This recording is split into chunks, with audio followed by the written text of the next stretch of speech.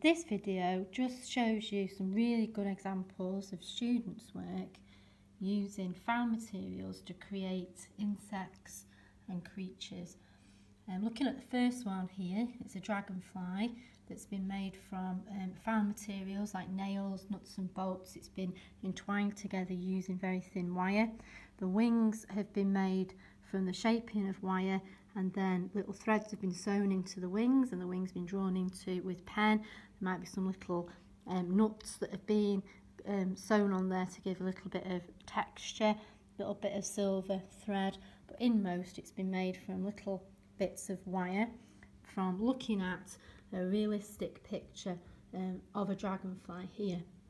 Now this little character inside this jar has been nicely presented, so it's looking like a little specimen, and he's quite tiny. If we can get the lid off the jar, just have a little look inside there, and you can kind of see the scale where he's quite small. His legs are made from little nails, and his body's been decorated with little diamonds, and this is a little fuse box for part of his body there, and his wings have been made from wire with a little bit sewn on to give a little bit of texture.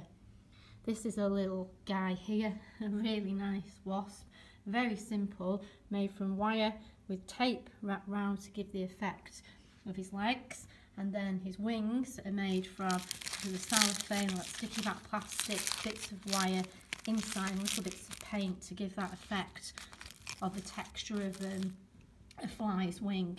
Another lovely dragonfly made completely differently to the first example. This has been made from, or his body here, from plastics, then it's been wrapped in paper, and then it's been painted with acrylic paint, and netting has been used to make the textures of his wings.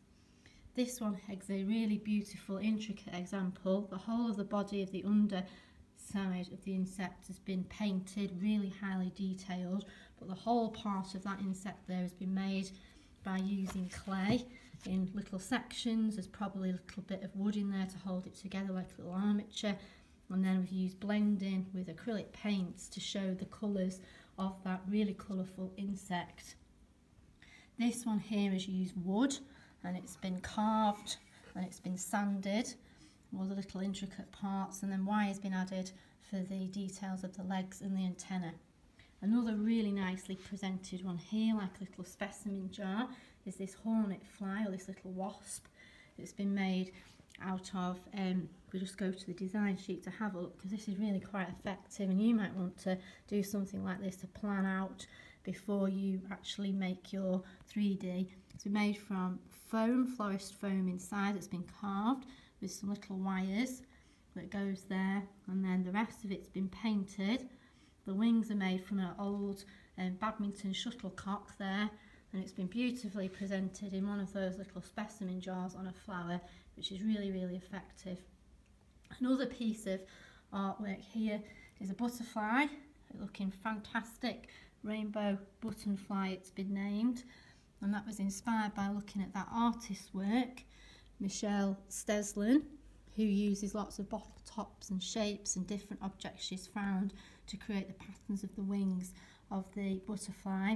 And again, this particular student has gone away, looked at real pictures of butterflies, got the materials together, and then built up around and the materials where she's cut out the wings to create sort of the body with beads to create that beautiful butterfly there, which is very professionally presented with a little label like you would see in a science museum. This is a fabulous example. It's a spider, so we know it's not necessarily an insect because it has got more than 6 legs. It's got its little name label there, it's a little specimen name label. It's made out of screws and nuts and bolts, and an old sort of light that's there, like light bulb, and it's fastened together using a glue gun. So that's a really, really good example there. And again, we've got the way that excuse me, the spider was made step by step in detail from that diagram here. Now there's some little natural pieces here. These are photographs because this particular little fly is really tiny. It's probably only the size of my thumb, and these are in a little exhibition that I went to look at in Oxford, and there's an actual artwork of lifelike insects by the guy at the bottom there, with his little website if you want to have a little more detailed look at his work. A little one there made from, again, found objects out and natural that are in the garden. Moving on over, there's a really nice ladybird that's made out of fabrics and buttons and textures and then painted. Looking at the artist, Yuno Okita, a Japanese gentleman that makes these fantastic insects from fabric, and they're looking very realistic. I love that grasshopper on there. It's got sewn detail into the texture and into where all the different colours are working on here. Now another butterfly example which has been nicely presented with a landscape behind in a really nice frame. And coming back to, again, we've got instructions of how that was constructed and put together. So you can spend a lot of money if you want to making your insects, or you can make them from found objects that you find around the home, in the garage or in the kitchen.